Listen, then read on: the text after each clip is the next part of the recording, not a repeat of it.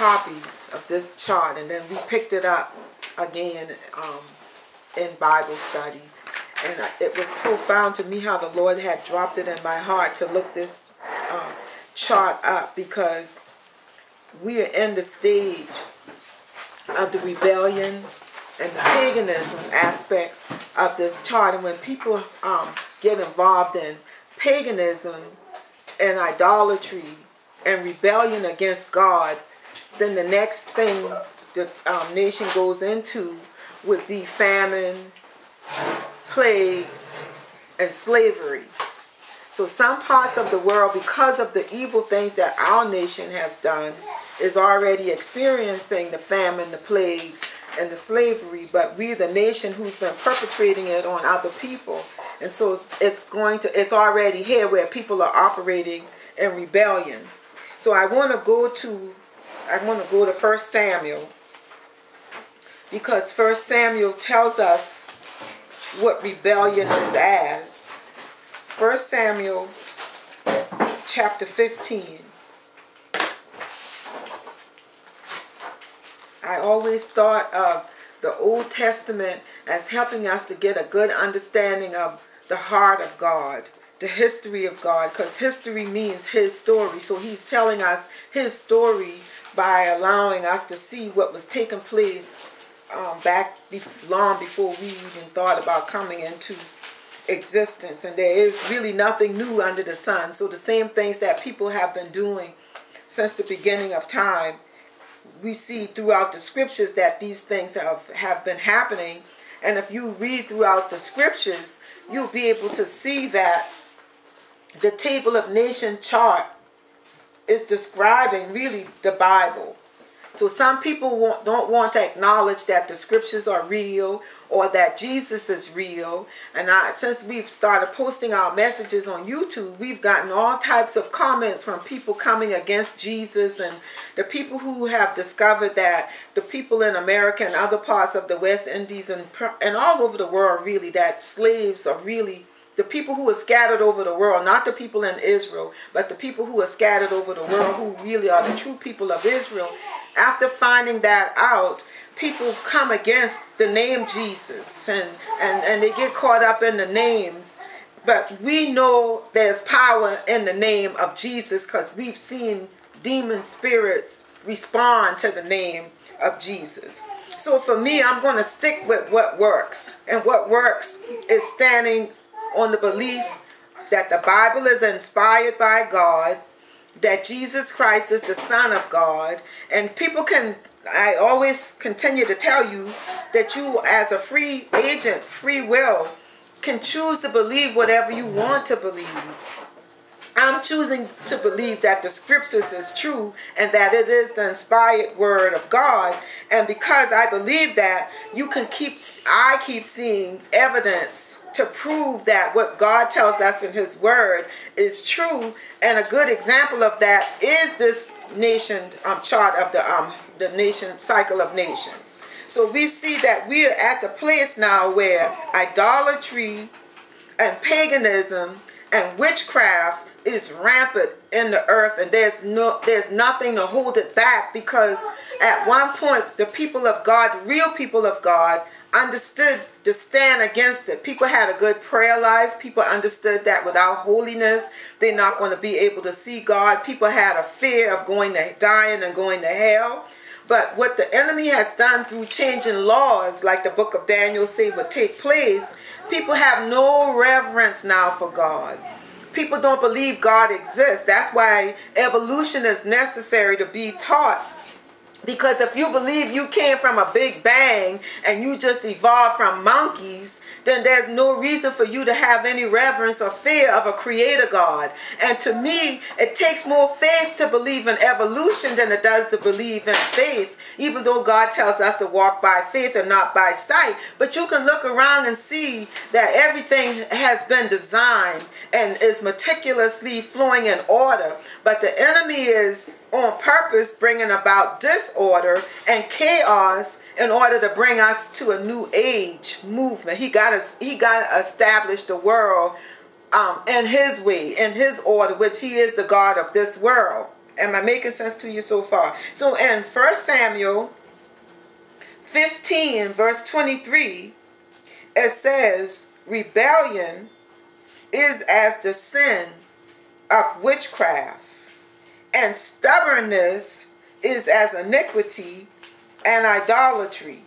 So we got people now, most of the people in the world is rebelling against God. They don't want to have anything to do with God. They don't want to hear about God. They don't want to hear about Jesus. Okay? So another example of this is what I was telling you all on Wednesday. I thought this was worth mentioning again. On September 12th, this was on the news about Sally Quinn, who is a DC socialite, openly acknowledging that she is an occultist who casts spells on people and that they died. This is what's taking place in the nation. And in this particular article, she's sort of, if you read it, she's kind of backing away from it. But I want to read the last page of this article to you. And then we're going to go back to scriptures. It says, what we do know is that these people, talking about John Podesta, Sally Quinn, and other people like them, have completely rejected any notion of a loving God and moved towards darkness. Furthermore, we also know that this darkness is not about consenting adults behaving badly amongst themselves. Rather, this is about them attempting to harness a power to control others, to manipulate events to their will, to hurt or outright kill those who offend or insult them. Now, I want you to turn to 2 Corinthians chapter 10. Remember, I try always to relate scriptures with what we see taking place around us as much as possible. And the church should be strong and bold in the things of God. And we have been taught, to me, erroneously, that Christians can't have demons. And Paul said that he had a messenger from Satan to buffet him. A messenger from Satan is a demonic spirit.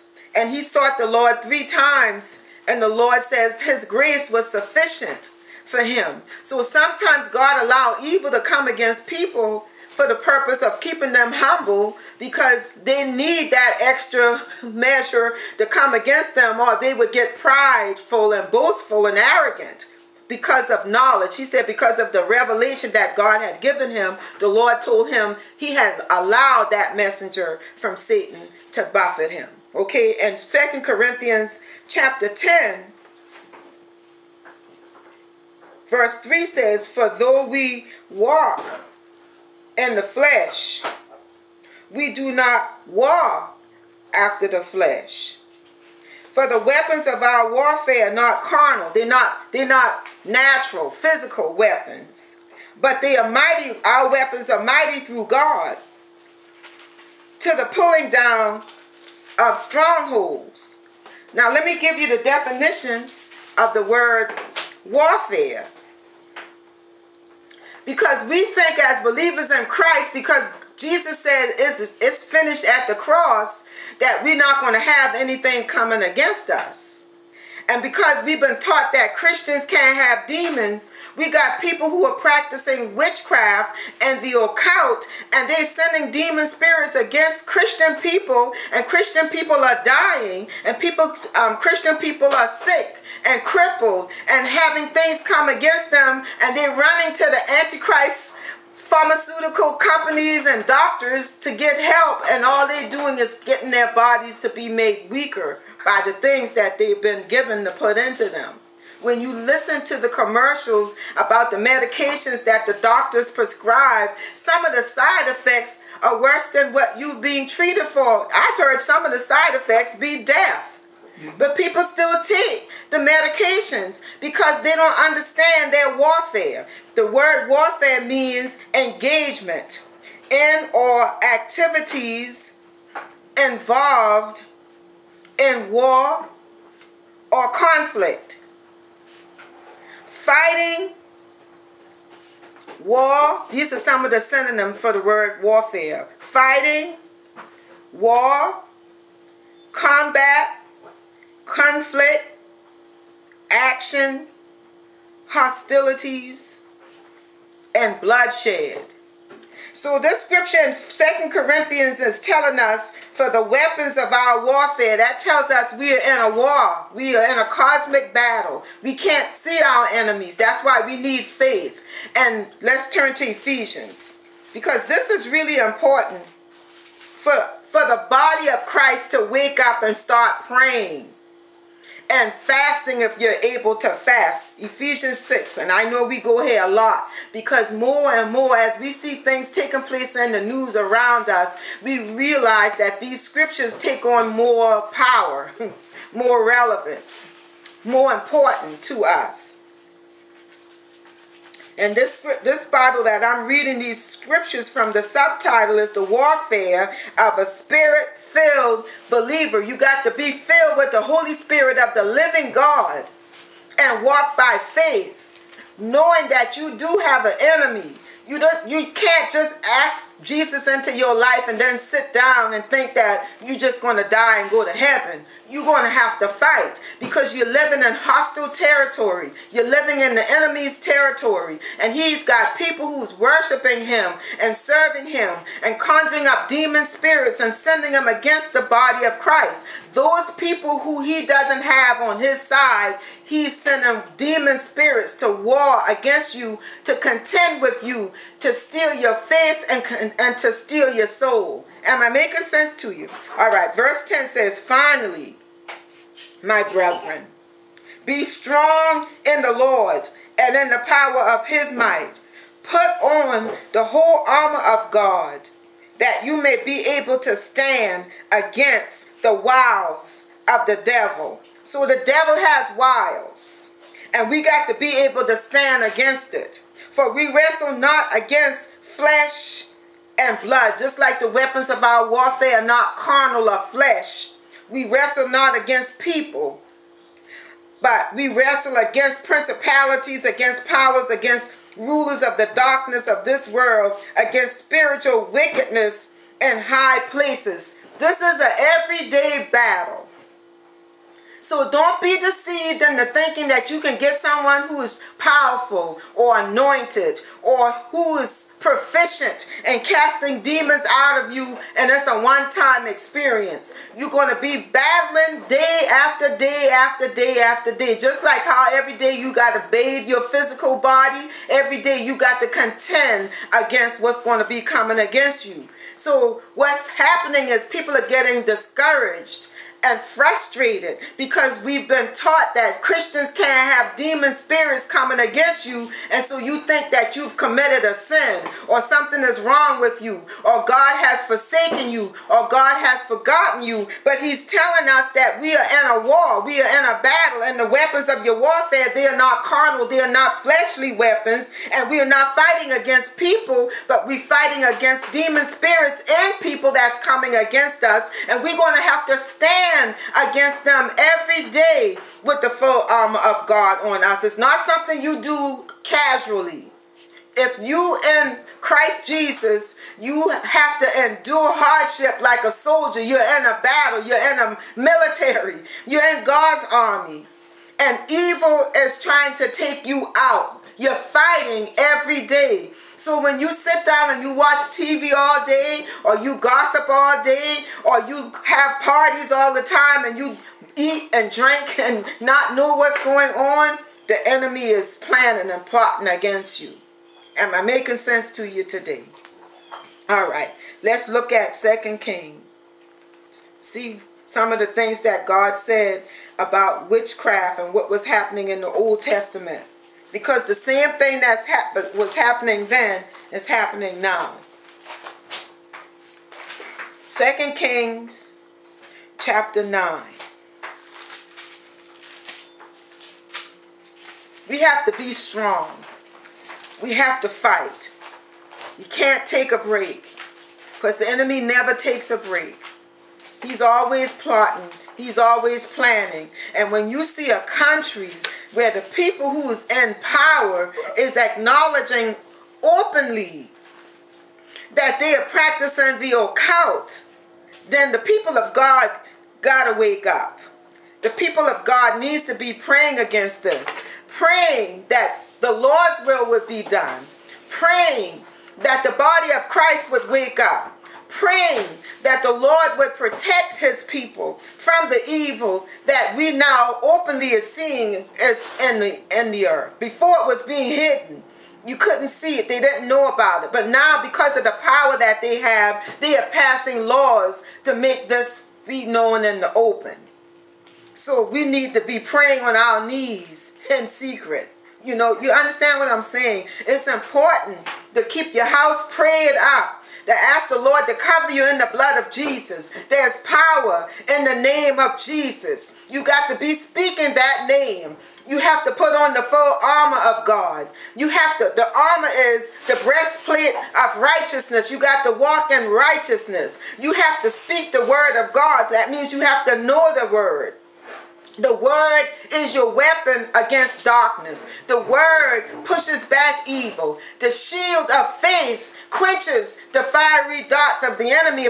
The scripture is telling us fiery darts are going to be coming against you. If you're not walking in holiness and righteousness and having truth, the belt of truth around you, you're not going to be able to effectively stand against what's coming against us, because it's ramped up now. And you would have to be really in a daze to not be able to see the level of darkness that's coming against God's people, that's coming against humanity, but especially God's people, because God's people are here to hold back some of that darkness, to make a difference. But you have to be sober, prayerful, and alert in order to be able to do it effectively. Am I making sense to you? Chapter 9. Let's start at verse 1. It says, Elijah the prophet called one of the children of the prophets and said unto him, Gird up thy loins and take this box of oil in thy hand and go to Ramoth Gilead. And when thou comest thither, look out there Jehu, the son of Jehoshaphat, the son of Nimshi, and go in and make him arise up from among his brethren and carry him to an inner chamber. Then take the box of oil, pour it on his head, and say, Thus says the Lord, I have anointed thee king over Israel. Then open the door and flee and tarry not. So the young man, even the young man and the prophet, went to Ramoth Gilead. And when he came, behold, the captains of the host were sitting. And he said, I have an errand to thee, O captain. And Jehu said, Unto which of us all? And he said, To thee, O captain. And he arose and he went into the house, and he poured the oil on his head and said unto him, Thus says the Lord God of Israel, I have anointed thee over the people of the Lord and over Israel. And thou shalt smite the house of Ahab, thy master, that I may avenge the blood of the servants, the prophets, and the blood of all the servants of the Lord at the hand of Jezebel. For the whole house of Ahab shall perish. Jezebel was a witch. God sent Jehu to tear down what Jezebel had done, and also to avenge the people. So God will avenge his people. And it's effective when God avenges his people, not us. Look at verse 22. And it came to pass when Joram saw Jehu that he said, because this person was asking Jehu, was he coming in peace or war? He said, and it came to pass when Joram saw Jehu that he said, is it peace, Jehu? And he answered, What peace? This is what I wanted you to see. What peace can there be in a nation so long as whoredoms of thy mother Jezebel and her witchcrafts are so many? How can a nation be at peace? How can you be safe when people openly at the head are practicing witchcraft? Okay? All right, let's turn to Nahum. Nahum chapter 3. Thank you, Jesus. Nahum chapter 3. Witchcraft is an abomination to God. Witchcraft, I'm going to say that again. Witchcraft is an abomination to God. And I want to give you a couple of definitions before I read these verses of scripture. I'm going to give you, which I find very interesting, Strong's Concordance definition for the word divination. It's Greek, and the number is 4436. 4436. It means python, a mythical serpent slain by Apollo. And what we have thought have been mythology is real. In the spirit world, there really is a serpent type spirit that wraps itself around you, your spirit man, just like a python spirit in the natural would wrap itself around your physical body. You can see the physical python, but you can only see the result of the spiritual python. It says it's a divining spirit. A divining spirit.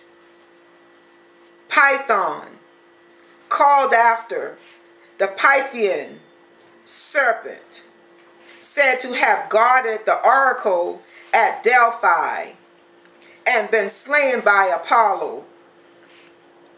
In Greek mythology, the name of the Pythian serpent or dragon that dwelt in the region of Pytho. Now I'm going to give you the definition again for divination. It's the practice. The first definition was from Strong Concordance. This definition is just a regular dictionary. It says the practice of seeking knowledge of the future or the unknown by supernatural means. I'm going to read that again. The practice of seeking knowledge of the future or unknown by supernatural means. And let me give you some synonyms to that word. Fortune telling. Because I want to break this down. This is what's taking place, and it's even happening in the church, and people calling it prophecy. This is how the enemy and witchcraft and occult has taken such a strong hold in our nation. Fortune telling, divining. That's why it's important to be careful what you name your children too.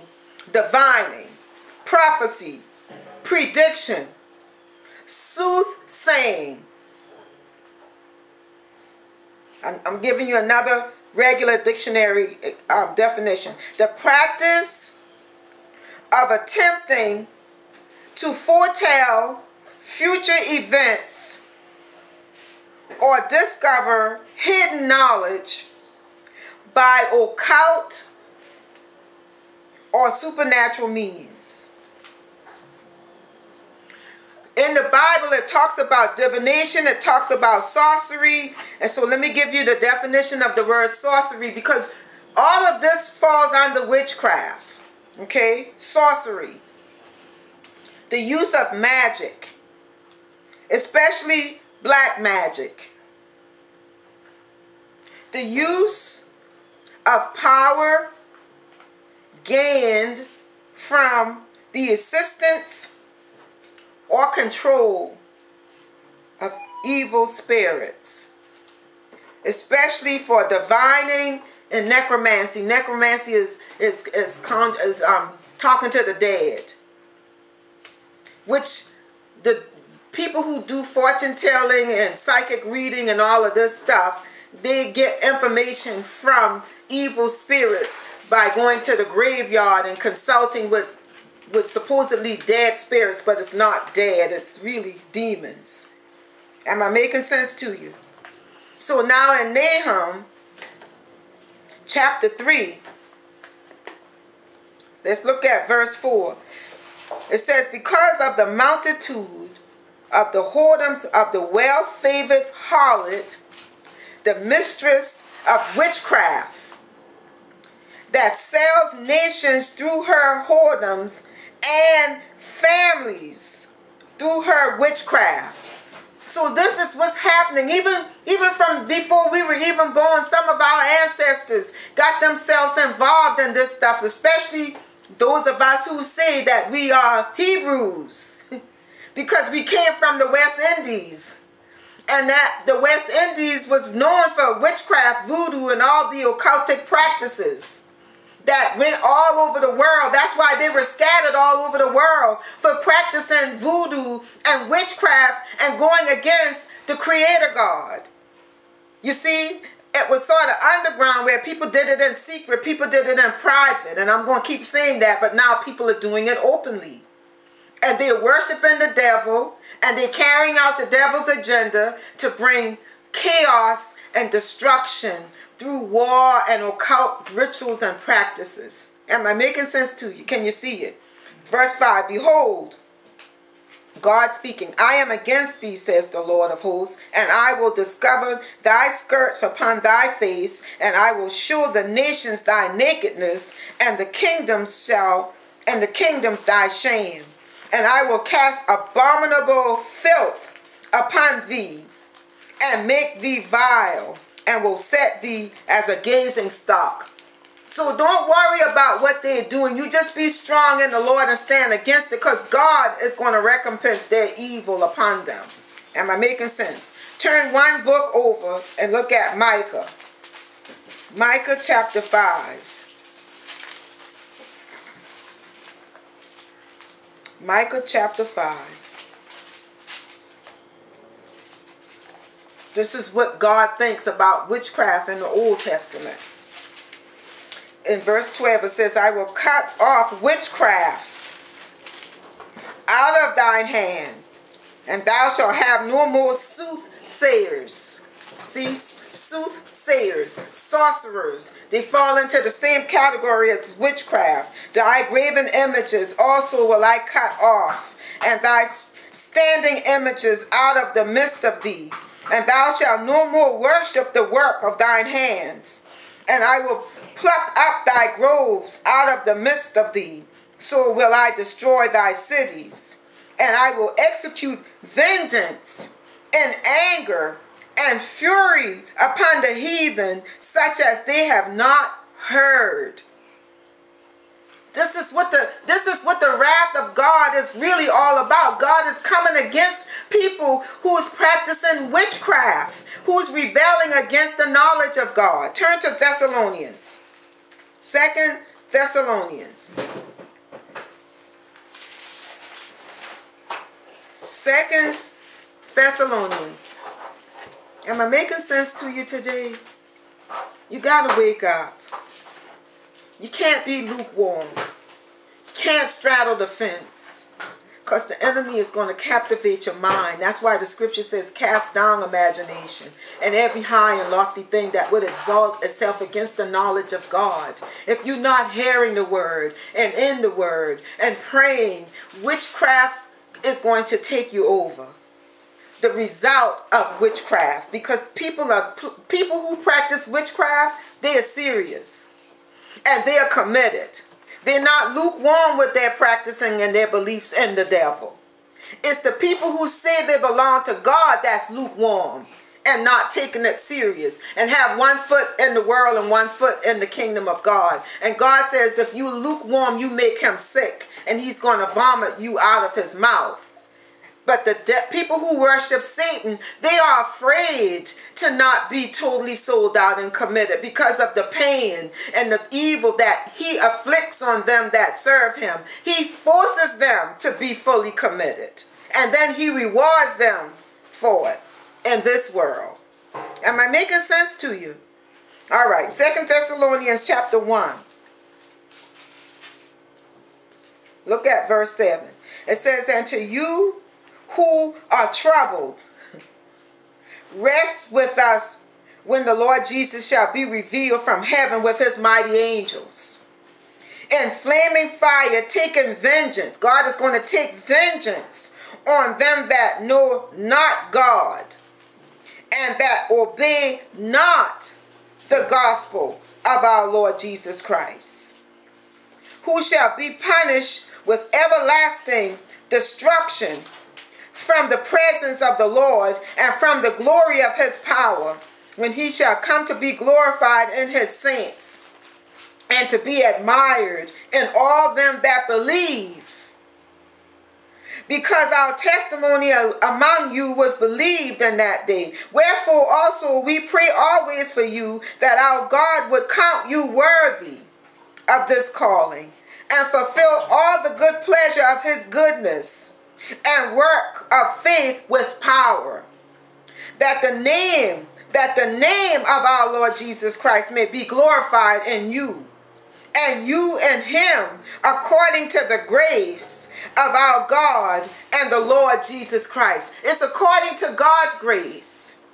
God is going to take vengeance on them that's disturbing your rest, that's disturbing your peace, that's causing you to be constantly warring against evil. But in this world, in this time, this is what we are called to do. Don't disobey the gospel of the Lord Jesus Christ. Am I making sense to you? Turn to Galatians chapter 5. Galatians chapter 5.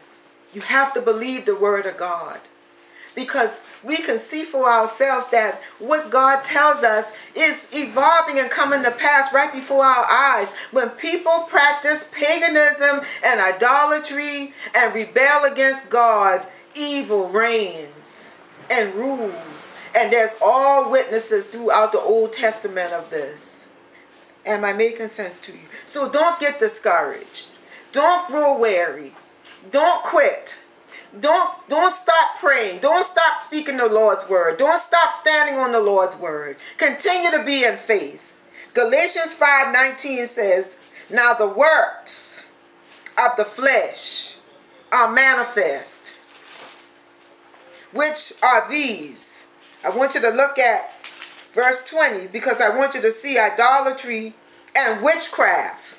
Idolatry and witchcraft, hatred, variance, emulation and wrath and strife. All of these things is part of what happens when the flesh is in control of a person.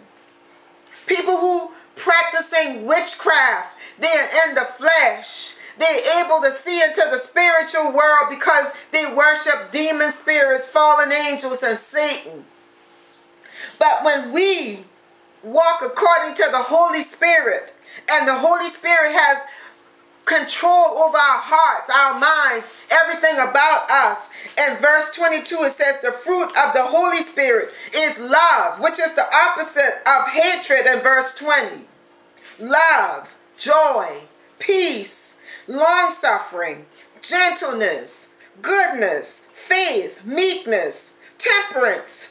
Against such there is no law. If we've been crucified with Christ, then the flesh should no longer have dominion or control over us. And the more we draw close to God, the more we pray, the more we study the word, the more we speak the word, the more we hear the word and get the word in us, each believer should be able to effectively stand against the power of witchcraft. Demon spirits coming against you. You in a battle. You in a war. God didn't save you so you can just coast through life. He saved you to be a light, to be an example, to walk in Holy Ghost power, to be effective against the forces of darkness and evil that's coming against you, your family, your household. We're supposed to fight not demons, but fight the good fight of faith. So by faith, I'm speaking the Lord's word. I'm standing against evil. I'm able to pray effectively for other people and for myself against the forces of darkness and evil that's being unleashed in this world against humanity.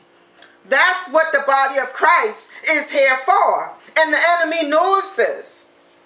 So what he's done is he's infiltrated the church with new age doctrines, principles and doctrines of demons, false prophets, lying people, conjuring up messages that come from the devil and not from God. Am I making sense? Look at Revelation 18. I'm all over the place today, and I'm all fired up because I've been battling and dealing with this since last week Sunday. Well, longer than that, but especially since last week Sunday. Revelation 18. Whatever happens in your life from day to day as a believer in Christ, you have to remember that God is in control. Whatever he allows to come to your life, you have to start looking at it as Lord, what is it that you want me to learn from this? What is it that you're teaching me? Instead of looking at it that woe is me, I've sinned, or I've fallen, or God has forsaken me. Instead, look at it that God has already forgiven you, that there is now therefore no condemnation to them who are in Christ Jesus, if you're not living according to the dictates of the flesh, but if the Holy Spirit is leading you and guiding you, and evil is coming against you, God is training you up. He's strengthening you. He's teaching you. You can't learn war unless you fight. You can't learn how to use your weapon unless you need to use your weapon. You got to wake up and not be weak and namby-pamby. But God look for you to be bold and strong, because he's not giving you a spirit of fear. He's giving you power and love and soundness of mind and newness of life. And you got to stand with Holy Ghost boldness and speak God's words with confidence and boldness in the name of Jesus Christ. Am I making sense to you? Revelation 18 verse 10 says,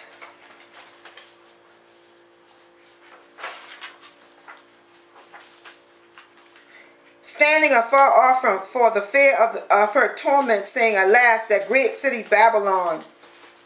I'm sorry, I want verse 23. 18:23. It says, and the light of a candle shall shine no more at all in thee, and the voice of the bridegroom and of the bride shall be heard no more at all in thee. For thy merchants were the great men of the earth. Men just like this lady Sally Quinn in D.C. She blackmailed her husband through witchcraft to marry her, who was the editor of the Washington Post. For thy merchants were the great men of the earth, by thy sorceries were all nations deceived. And in her was found the blood of prophets and of saints and of all that were slain upon the earth. Remember, we're in a warfare, bloodsheds, people going to be slain. You're battling with the enemy. The believers are battling with the enemy that you can't see. Turn to Jeremiah. Revelation is an unveiling of what's going to happen at the end. And in verse 23 and 24 is telling you this is what's going to happen to those people who through sorcery is making merchandise of the nations, the people of the nations.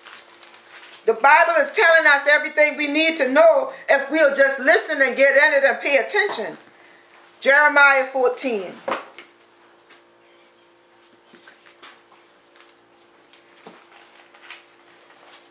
Jeremiah chapter 14. I love to give you a lot of scriptures. And I'm so grateful that the people who is part of our ministry understand that you need to always come here with a Bible. Because everything here is about Jesus. It's about God. And we're going to get in scriptures. If you don't get in scriptures at any other time, you're going to get in scriptures when you come here. Look at verse 14 of chapter 14. Then the Lord said unto me, the prophets, and this is what's happening. This is how the witchcraft is even in the church now. Because they're divining lies. The prophets prophesy lies in my name. People are saying that God raised up Donald Trump. That Donald Trump is God's man. With all the evil stuff that this nation is doing, Donald Trump is God's man. I sent them not, God is saying through Jeremiah, back in Jeremiah's day, the prophets prophesied lies in my name, and God say, I sent them not, neither have I commanded them, neither spake unto them.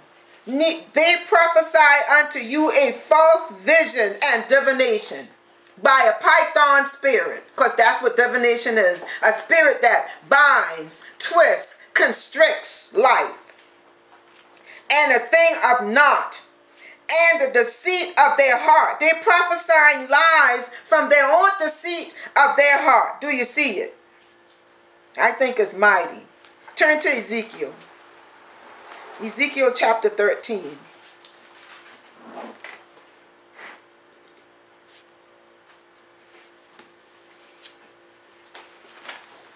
Are you all getting anything out of this today? Is this making sense? Can you see it? Can you see it happening all around you? People got signs, psychic readings. You see people practicing Santeria.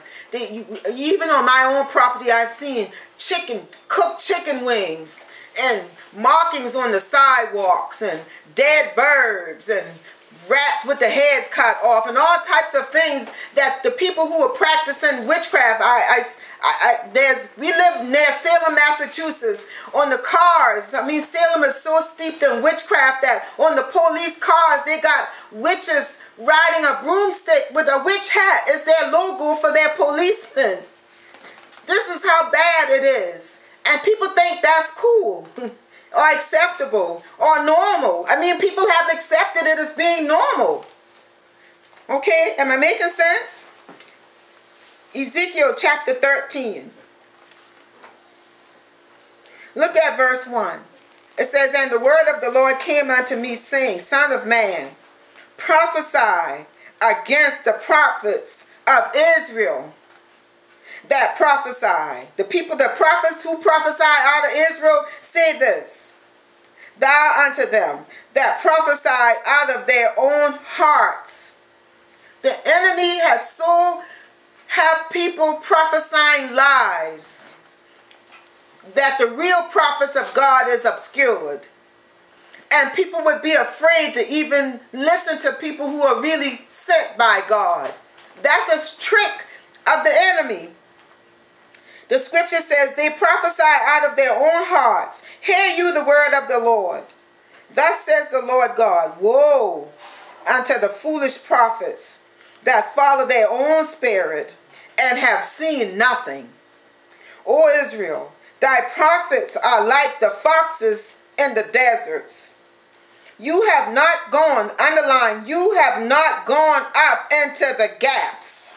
So they have not spent time praying in the presence of God, neither made up the hedge for the house of Israel. They didn't pray to stand in the battle in the day of the Lord. They have seen vanity and underline lying, divination, saying, the Lord says, and the Lord has not sent them. And they have made others to hope. This is what's taking place today, y'all. That they would confirm the word. Have you not seen a vain vision?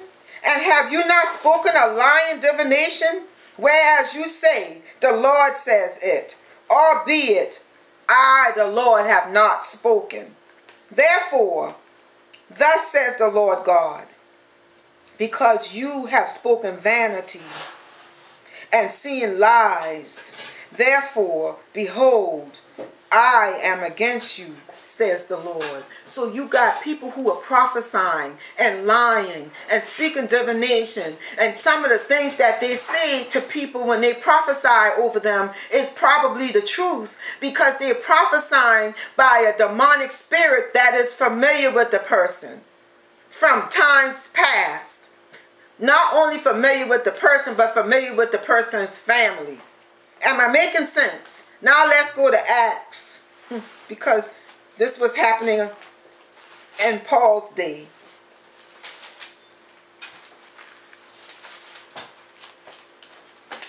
Thank you, Father. I know there's a lot of scriptures, but I think it's important. Acts 16. Look at verse 16. It says, and it came to pass as we went to prayer. The enemy's always trying to stop you from praying, distract you, confuse you, frustrate you. A certain damsel, possessed with the spirit of divination, met us, which brought her masters much gain by soothsaying. So you got the psychics, the fortune tellers, the soothsayers, the people who's practicing the occult, getting rich. Because people go to those people instead of going to the Bible for answers, instead of going to Jesus for answers. The same followed Paul and us and cried, saying, these men are the servants of the Most High God, which show unto us the way of salvation. Isn't that something? This lady is prophesying. The demon spirits are speaking through this lady. She's speaking the truth, but Paul says he don't want her truth to be recognized. You see what I'm saying? And she did this for many days. But Paul, being grieved, turned and said unto the spirit, I command thee in the name of Jesus to come out of her. And he came out the same hour. And he came out the same hour. That spirit that was causing that lady to divine. And I'm going to close in 2 Peter chapter 2. And you can write down 2 Timothy chapter 3:12 says, those who will live godly will suffer persecution. And I've told you on many occasions that the word persecution means to pursue you with the purpose of inflicting pain and harm. That's what the enemy, that's what the demons who is being conjured up and being sent to you, they pursuing you for the purpose of inflicting pain and harm. 2 Peter.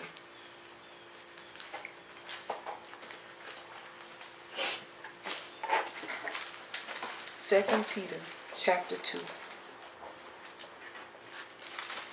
All throughout the scriptures, the Lord is warning people about false prophets.